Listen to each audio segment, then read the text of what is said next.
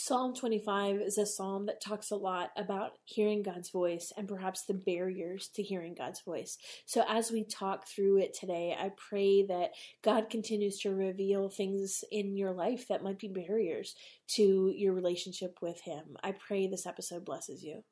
Hey friends, welcome to the Hearing Jesus podcast. Do you sometimes doubt if you're truly hearing God's voice or if it's really your own? And how do you know the difference? Do you ever struggle to feel confident in your relationship with God and what He says in His Word? Do you sometimes feel stagnant or like maybe you hit a wall in your spiritual life? Hey, I'm your host, Rachel Grohl, missionary, author, pastor, and life coach, and I have been there. I too was doubting God's voice in my own life. I felt insecure about my relationship with Him, and I wanted to be obedient to what God was calling me to do, but I wasn't quite sure how to figure out what that was. I felt like I was wasting time trying to figure it out, and I just wanted a way to understand His will for my life. The answer for me was found in the pages of the scriptures, as I learned how to understand what they were actually saying. If you're ready to grow in your faith and to step confidently into the calling God has for you, then join me as we dig deep into God's Word so that you can learn to live out your faith in your everyday life. Hey friends, before we get into today's episode, I have a quick word. I know that you have been frustrated with being confident in how to tell the difference between hearing from God and wondering if it's your own voice. I know, I've been there myself. That's why I wrote the Bible study, She Hears, Learning to Listen to Jesus. This is a 6-week study that takes you through the book of John, looking at 6 women in the life of Jesus, how He calls them, how He encourages them, how He equips them. It also teaches the color method of Bible study, helping you to learn how to really understand the scriptures. I also include a lot of cultural and historical information that makes these familiar passages of scripture really come alive. This is a great study to do with maybe your teen girls or a group of friends from church, and it will really help you gain confidence in how to hear from the Lord and set you up with some tools that will stay with you long after the study is over. Again, head to shehears.org and you can find the Bible study on the resources page. Hey friends, welcome back to the Hearing Jesus podcast. I'm your host, Rachel Grohl, and today we are doing a devotional reading of Psalm 25. To you, O Lord, I lift up my soul. In you I trust, O my God. Do not let me be put to shame, nor let my enemies triumph over me. No one whose hope is in you will ever be put to shame, but they will be put to shame who are treacherous without excuse. Show me your ways, O Lord. Teach me your paths. Guide me in your truth and teach me. For you are God, my Savior, and my hope is in you all day long. Remember, O Lord, your great mercy and love, for they are from old. Remember not the sins of my youth and my rebellious ways. According to your love, remember me, for you are good, O Lord. Good and upright is the Lord. Therefore he instructs sinners in his ways. He guides the humble in what is right and teaches them his way. All the ways of the Lord are loving and faithful for those who keep the demands of his covenant. For the sake of your name, O Lord, forgive my iniquity, though it is great. Who then is the man that fears the Lord? He will instruct him in the way chosen for him. He will spend his days in prosperity, and his descendants will inherit the land. The Lord confides in those who fear him. He makes his covenant known to them. My eyes are ever on the Lord, for he will release my feet from the snare. Turn to me and be gracious to me, for I am lonely and afflicted. The troubles of my heart have multiplied. Free me from my anguish. Look upon my affliction in my distress, and take away all my sins. See how my enemies have increased, and how fiercely they hate me. Guard my life and rescue me. Let me not be put to shame, for I take refuge in you. May integrity and uprightness protect me, because my hope is in you. Redeem Israel, O God, from all of my troubles. So Psalm 25, this is a Psalm of David, and there's some things that I think would be really helpful as we go through and understand some of the underlying culture and history things that we might miss if we're not familiar with this time period. Psalm 25 is one of the acrostic psalms, and acrostic just means it goes through alphabetically. Each phrase starts with the letter from the Hebrew alphabet. And the reason why they wrote those a lot of times was to help with memorization. It's not like it is now where we just go and refer to it and open up our Bible and look it up when we need to. In fact, at that time period, and even up until the time of Jesus, a lot of people in that culture would be memorizing a lot of these psalms or different portions of the Torah. And so the acrostic was really a tool that would help people to remember different aspects of certain key hymns or psalms. And so I think that's important. It helps us understand that there is value in memorizing, or at the very least being familiar and meditating on God's word. Verse 2 I want to read. It says, "In you I trust, O my God. Do not let me be put to shame, nor let my enemies triumph over me."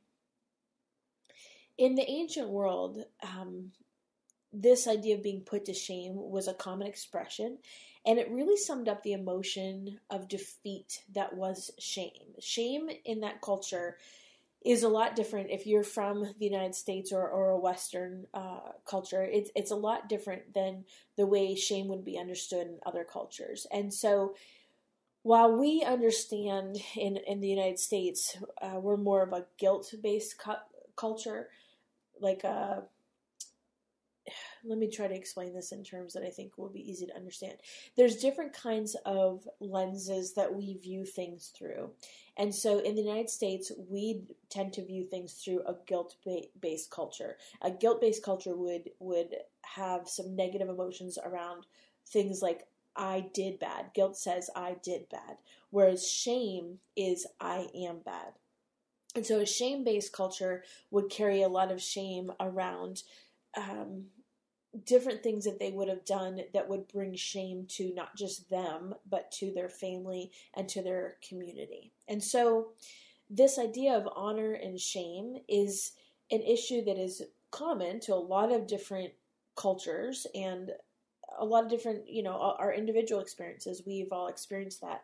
But because of the location of the world and the kind of community that we're talking about here with ancient Israel, they were a shame-based culture. And I want to give an example of that. I work in lots of countries where we share the gospel, and a lot of times we have to change the way that we present the gospel. It's the same gospel message, but we present it a little bit differently based on the culture that we're working in. So some of the cultures we work in are a fear-based culture, and so one of the barriers to the gospel is fear because of perhaps witchcraft or some of the tribal religions or the evil presence that's really kind of a guiding lens for them.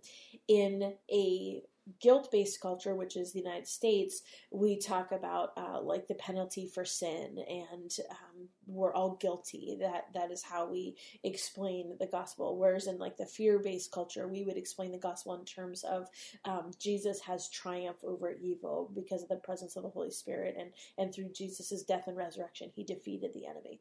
Whereas in a shame-based culture, it's more like you belong because of Jesus. You're part of the family of God because of what Jesus did for you on the cross. And so it's all telling the gospel story about the same thing that happened, but we do emphasize different aspects based on the people group that we're talking to, because that's what resonates with them. Now, there are elements of, I love the fact that I have a sense of community and belonging in the family of God.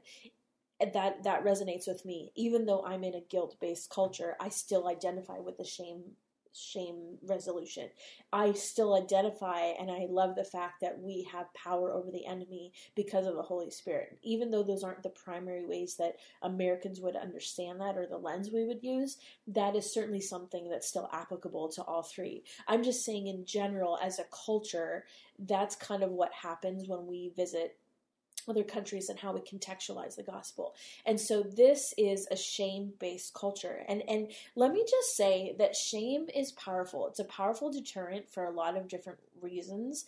And it's also a very heavy emotion for the people that really are living in that environment. And if you can imagine, one of the cultures we work with, it's not a country I work with now. It's a place that I used to work with, but this is common for a lot of countries. There was a high prevalence of HIV in that area, and UNOS or UNICEF or one of those organizations went in and had HIV medication available to prevent and treat. And there was one pastor that I was speaking with, and he was telling me about this group, this family of children that were orphaned because the mom and dad had both died of AIDS. And it didn't make sense to me because I knew that there was a heavy presence of this organization. There was this huge campaign for this HIV medication, and it was there. And I said, well, why, like the dad specifically, why wouldn't they go and participate in this program and get the medication they need? And the pastor said to me, it's because of shame. He said, shame is like a curse in our culture, and it follows you after death. And so if this husband, this father, were to admit by going and getting this medication, if he were to admit that he had this disease, it would be seen by the rest of the community as a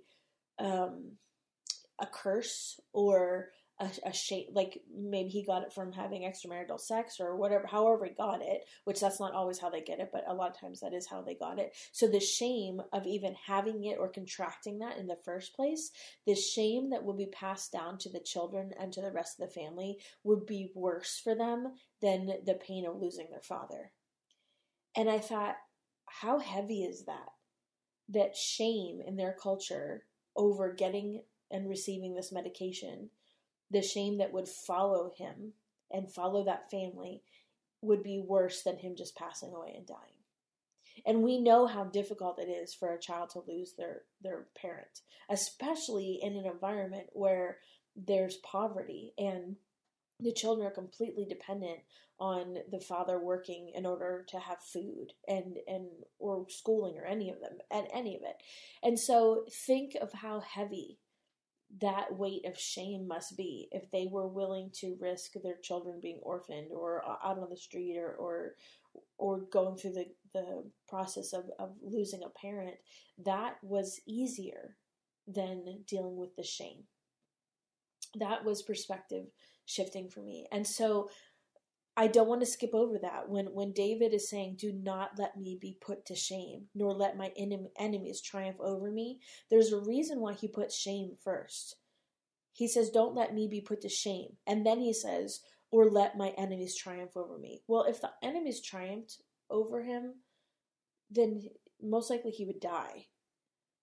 And so shame in many cultures is worse than death.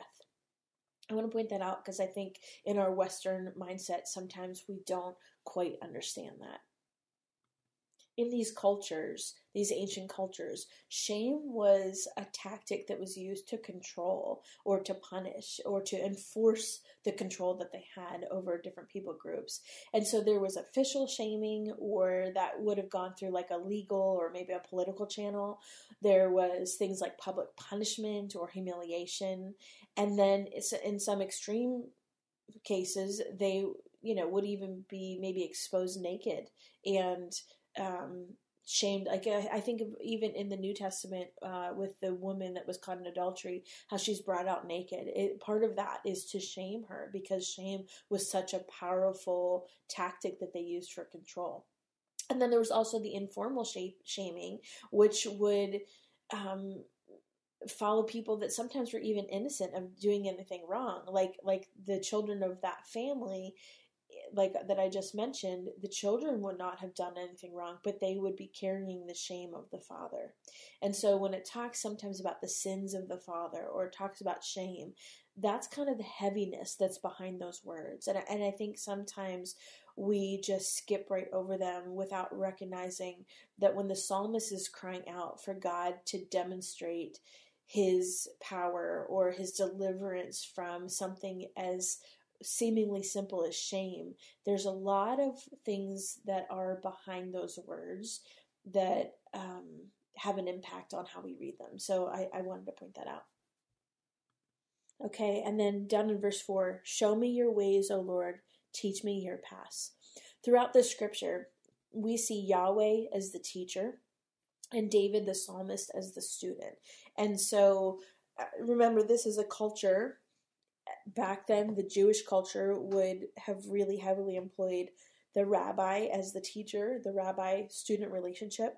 And so when he's saying, show me your ways, Lord, he's kind of acting like Moses did, where David is really deeply desiring to know how God works and to understand his purpose and his plan for his life and for his leadership.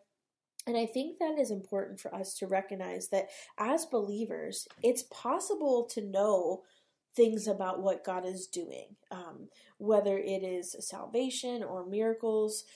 It's possible to know something about what God is doing without really knowing God personally or understanding his ways. And so I think about situations where people might be like even in like some more charismatic circles, which I'm not knocking charismatic circles at all. I'm part of that. I would consider myself part of that group. But sometimes in charismatic circles, what will happen is people will go to a church that has a heavy presence of the manifestations of the Holy Spirit. So I'm talking about gifts of the Spirit. Maybe it's praying in tongues or a prophetic word or very anointed worship, those kinds of things, healing. And people will attend those kinds of churches and know about the things of God without having a true relationship with God themselves or a true understanding of how those things work or function. And so what ends up happening is they will know about God, but they won't really know God. And then eventually what happens is those people will really struggle and say, like, I don't feel like I hear from God. But then you ask them, well, what are you reading God's word? And they're not reading God's word. And the primary way that God speaks to us and through us is with his word. And so there's also a caution there too, that if you are somebody that is, and I've had to catch myself on this too, if you are somebody that operates in the prophetic, but yet you're not in the word, there is a chance of disobedience or missing that or misunderstanding what God's saying, because any prophetic word that God gives will be in line with God's word. So God's not going to give a prophetic word like in a worship service or something that is contrary to what he says in the scriptures. That's not the way it operates. And so that's one of the ways that if you are somebody that has a prophetic gifting, you can keep and make sure that you are in line and you're in check, because you have to be in line with the word of God. He's not going to contradict himself. That's a sidebar. So if the goal is really knowing God personally and understanding how he works and the principles that he uses and the wisdom that he talks about and understanding God's wisdom and the way that he works in us and guides us and operates, what we're seeing here is the psalmist, David. He's giving some principles for knowing and succeeding in God's ways. So in verse 4 it says, show me your ways, O Lord, teach me your paths. So first he says, guide me in your truth and teach me. For you are my God, my Savior, and my hope is in you all day long. So he's saying, guide me. So what I think is important for us to see is we have to have a sincere desire for God to lead us in the ways that are right according to God's standard of truth and God's standard in his word. Because sometimes what will happen is we will just kind of guess, or we will just do what's ever right for our flesh or whatever's right for our pocketbook or our circumstances. But really what David is showing us is this example of surrendering those things to God and saying, God, you show me your path. You show me your way. Because sometimes God's path is different than our path. God's path sometimes does not make sense to us. It doesn't make sense in the physical. It might not make sense for the timing. It might not make sense for this situation or the life circumstances that we're in right now. But oftentimes when we surrender to what God is doing, even when it doesn't make sense, we see God's best plan for us because God knows everything. I use this analogy with my children. If I take out a piece of paper, and I put a marker or dot on the paper, and then I will ask the kids, what do you see? And they say, well, I see a dot on a piece of paper. And then maybe one of my other kids, who's a little bit smarter or older, will say, well, I see a piece of paper. And maybe one of the other kids who's a little bit older and wiser will say, well, I see a table with a piece of paper on it. And then I will say, okay, but God sees the house. And God sees the road that we live on. And God sees the town that we live in. And God sees the state that we live in. God's plan and God's picture is so much bigger than our narrow focus and our narrow view. And so sometimes it comes down to a trust issue where we're not just asking God to guide us, but we need to surrender to the things that He is showing us when He does reveal those things. So the second thing that we learn is in verse 5. Guide me in your truth and teach me, for you are God, my Savior. My hope is in you all day long. We must be willing to place our trust and our hope in God all day long. And I think sometimes that's hard because I don't know if you're like me, but I will second guess. And so sometimes I will get to this place where I will surrender to the thing that God reveals that He's doing, and then I'll second guess myself, especially in situations that like somebody else would look at that situation and they would not fault you for either decision. So sometimes we're faced with decisions where one decision is clearly better than the other, but sometimes we're given decisions to make where both options look good and both options would look like completely justified regardless of what you chose. Those sometimes are the hardest decisions to make, but yet what we're saying is, okay, God, show me your ways, teach me your path, guide me, and then help me to rest in that place all day long and not second guess and not take that back. And that's hard to do. I mean, we can only do that through the power of the Holy Spirit because it's impossible for us to do on our own. And then I want to jump down to verse 9. It says, He guides the humble in what is right and teaches them His way. I think this talks about this idea of humbly submitting to God and committing ourselves to godly living. Because in verse 10 it says, all the ways of the Lord are loving and faithful for those who keep the demands of His covenant. Understanding that as we commit ourselves to godly living and fearing the Lord, which is this idea of honoring and respecting and recognizing the power and authority that God has in our lives, we do that from a humble place in our lives. And it's not to brag and say, well, I surrendered my will to God's will. That's defeating the whole point. It's really more of this aspect of, okay, God, I know enough to know that you know more than I do, and I trust you. And even though I'm afraid or I don't completely understand, I'm going to submit myself to you. And I will say that there is a protective element in that because I think sometimes we get afraid to do those things because we're afraid to make the wrong decision. But when we are coming with this posture of, okay, God, I trust you, I'm humbly submitting to you, we have to have faith that He will reveal it to us if we are making the wrong decision. He loves us. He is a good Father. He desires for us, especially when we're trying to be obedient to Him. He will reveal it to us if we're making the wrong choice. And not only that, I've made a lot of wrong decisions in my life, like bad decisions, and God has redeemed them or made a way. I'll tell you, there's 2 different opportunities in my life that have proven to be life-changing. The first, one I'm not going to reveal publicly, but the second is the job that I'm at, Children of the Nations, the missions work that I do, I turned that job down at first because it didn't make sense for me in the physical at the time. I was already involved in a ministry that I loved, that it was really hard for me to make the decision to let go of. And it ended up that COTN is where I'm supposed to be. It's the role that God has really created for me and created me for.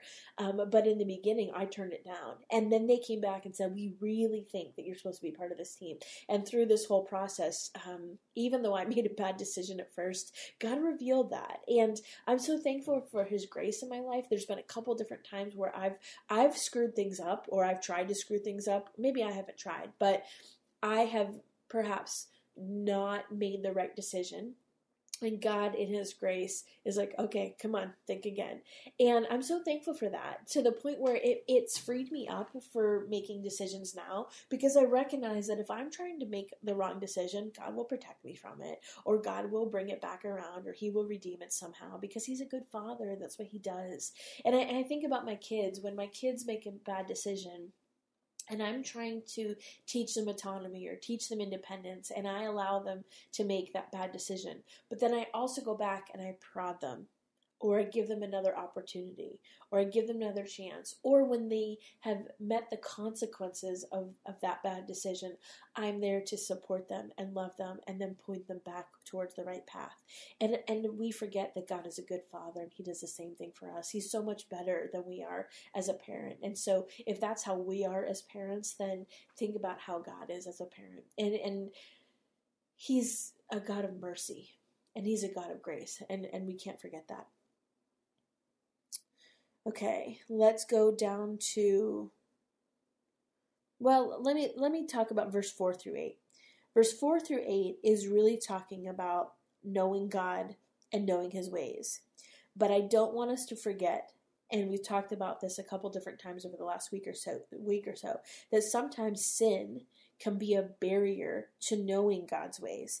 And in order to be in a posture of being able to make that decision and being able to hear his voice clearly, we have to remove the things in our lives that offend God or reject his standards or place any kind of barrier in between us. Because what happens is sin is what puts this wall between God and us. It's the reason why Jesus had to die in the first place, because it's our sin that separates us from God. And it's through Jesus that we are reconciled to God, because Jesus paid the price for our sin. But when we sin, or we are allowing sin to take hold in our lives, or we are living with perpetual sin in our lives, and sometimes it's not big sins. It's not like, everybody's out there committing adultery, but they might be gossiping. And even in the church, I remember one time I was serving in a church, and 3 of the children's workers who were supposed to be in the classrooms, doing children's ministry, were out in the hallway all gossiping about another children's worker. And I let it go for a little bit, and then I just kind of stepped in and I said, you know what, guys, God hates gossip. And they were so offended. They were so offended by me even saying anything, but yet that's what they were doing. And one of them came back later and said, you know what, I needed to be called out like that. And thank you. The other 2, they were mad at me. They're probably still mad at me, but I don't care. But my point is sometimes it's a slippery slope, and it's not just these big, huge sins, but it is the words that have come out of our mouths, or it's the attitudes of our heart, or it's the way that we respond to somebody. Sometimes those are the things that God is trying to get in check. And if we're not hearing God's voice clearly, then it's time to turn inward. And it's not, let's blame God for he's not speaking. That's not it at all. It's, are we able to listen? And if not, why? What is the barrier? There's some people I know that do not take the Sabbath seriously, and they work every single Sunday. And then they wonder why they're not hearing from God in their spiritual lives. Well, God has very clearly given this statute that the Sabbath is so important. If he himself rested on the 7th day, there's no reason why we can't rest. And not that everybody has to have Sunday as their Sabbath. I know some people do it on Saturday, or some people do it on Friday. The point is taking a day to rest and to refill and to have fellowship with the Holy Spirit, with God, with other believers. There's a biblical principle there. And so there's all different things that's why reading God's Word is so important, because it reveals God's best plan for our lives, and it helps us get to a place where we can hear his voice more clearly. And I'm not ignorant. I'm not going to say that none of us are ever going to sin ever again. That's obviously not it. But the hope is that when you do sin, that voice of the Holy Spirit that convicts us, we will be quick to listen to, and quick to surrender to, and quick to repent of the things that we're doing that are putting barriers in place. The good news, though, is that we don't have to do this alone. Let's look at verse 11. It says, "For the sake of your name, O Lord, forgive my iniquity, though it is great." So that word that's translated iniquity, awan in Hebrew, A-W-O-N, it means perversion, or it could also mean crooked behavior. And it comes from this root word that means to twist or to distort. And so it's often used to refer to like a twisting of something that could have been good, but then it's twisted, and it's suggesting like this idea of wrong motives or selfish purposes. And that term is also used a lot of times to describe the guilt of sin that was done on purpose. So, and then even the punishment that follows it. That's kind of all wrapped up in that idea. And so when it says in verse 11, for the sake of your name, O Lord, forgive my iniquity, though it is great. What David is doing is he's saying, listen, I know that I messed up. Like, I mean, we know David's story. If you don't know David's story, read David's story. But we all know that there are things or times in our lives where we're weak, where we give into the flesh, where we do things on purpose that we know is wrong. And God's grace is there, of course, to forgive us and help us work through that. But we have to come to this place where we ask him to help us through that.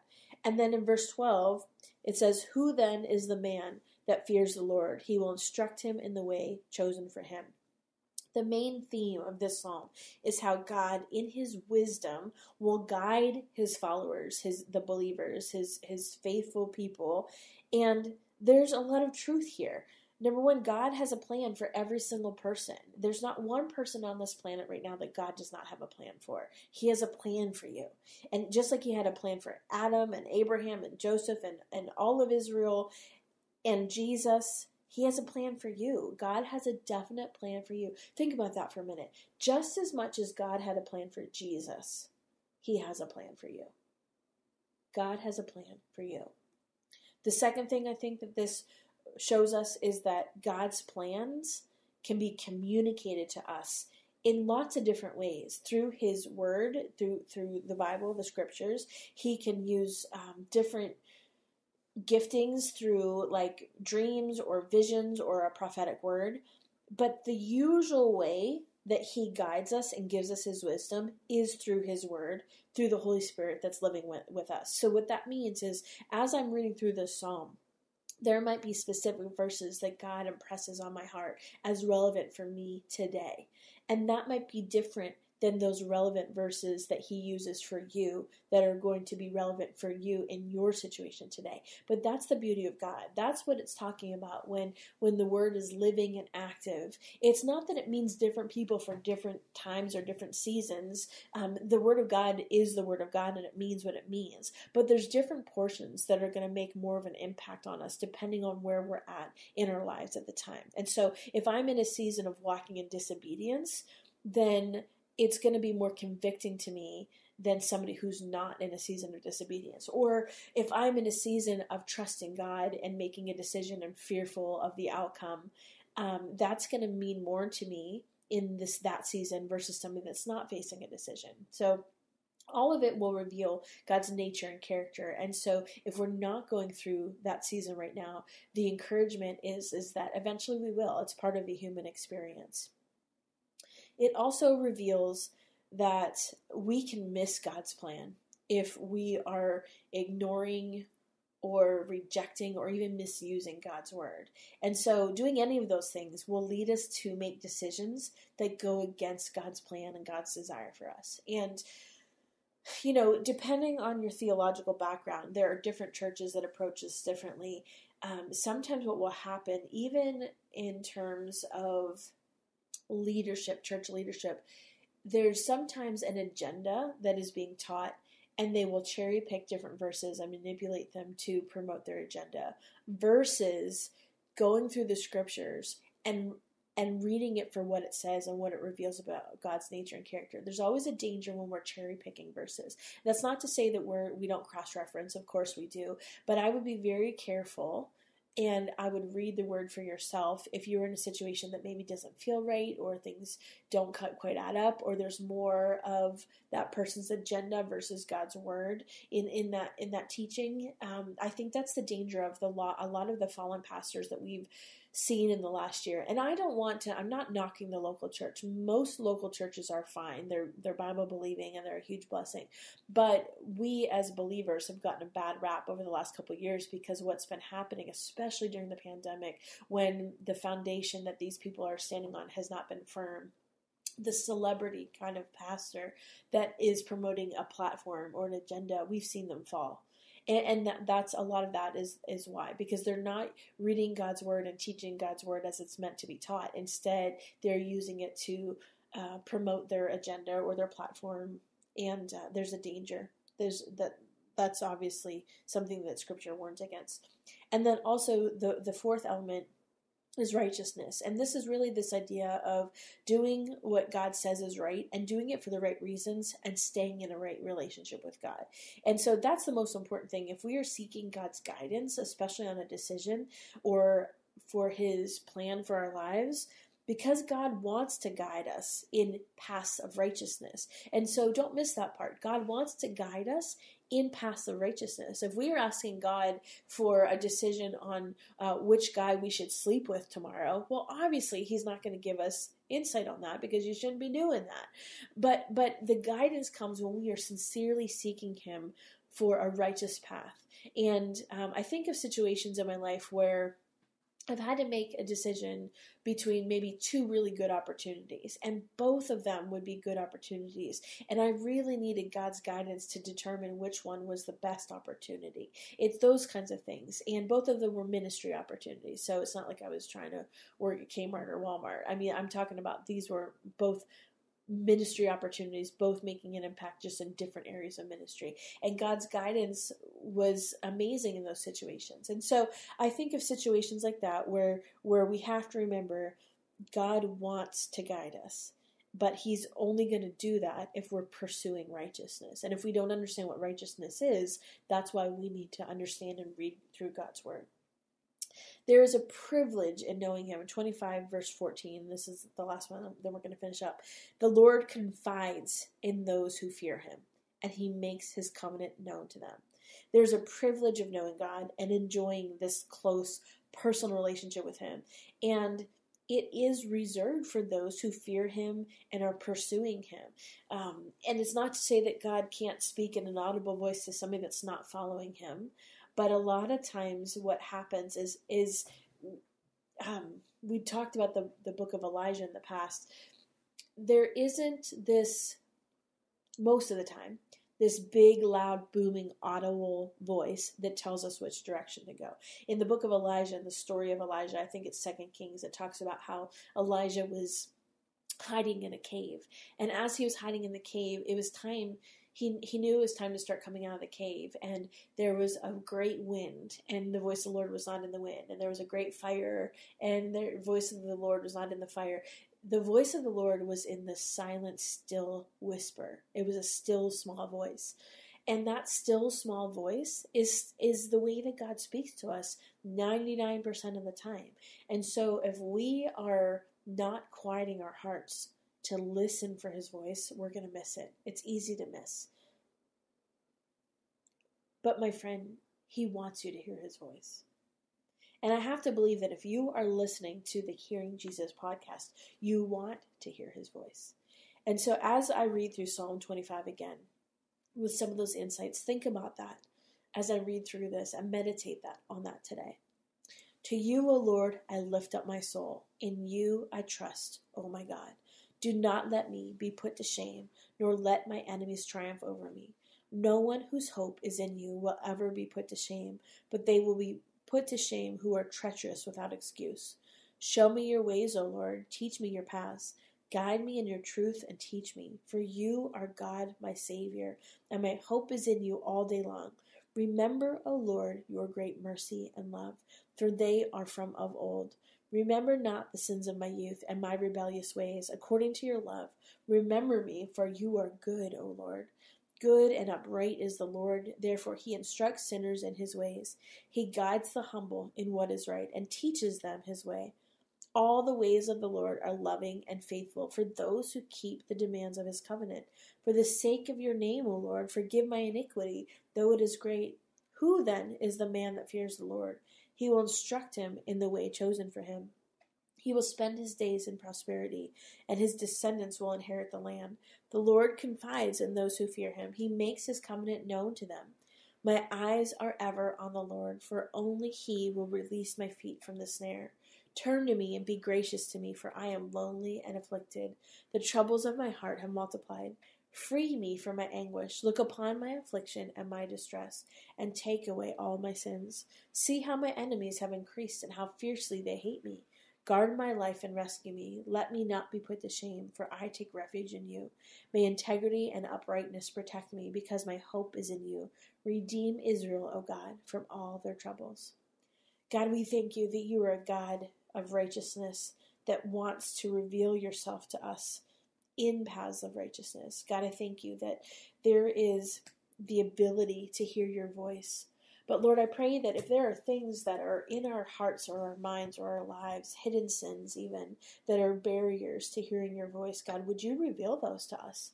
Would you reveal them and help us to surrender them to you and to walk in obedience according to your plan for our lives? Lord, I thank you that you long to have this close relationship with us, and you will empower us through the gift of the Holy Spirit to do that. So, Lord, I pray for a special blessing for my friends today, that you would continue to reveal yourself through the Holy Spirit to them. In Jesus' name we pray. Amen. Hey friends, real quick before we go, there's a couple things I want to tell you about. The first is that we have a Christian Women's Daily Bible Study group on Facebook. If you want to join that, it's completely free, and it's just a place to ask questions or to ask for prayer or get some accountability and just really build some community. And then also we have a free newsletter that goes out every Monday that includes journaling prompts around the devotional content. So if you're using this as part of your morning devotions, that resource I think will be helpful, because the journaling aspect or the journal prompts are a way to help get you the information from your head into your heart. So I pray both of those bless you.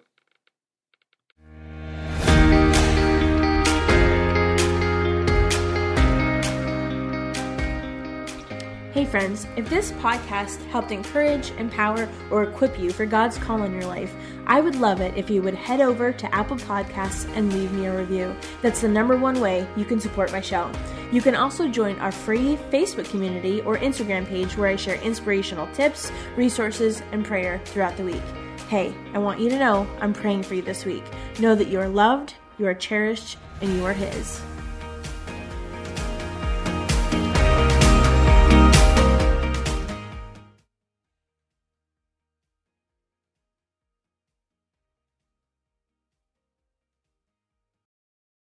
Why are Christians always so serious? I'm Barnabas Piper of the Happy Rant Podcast, where we take Jesus seriously but not too much else. Subscribe at lifeaudio.com.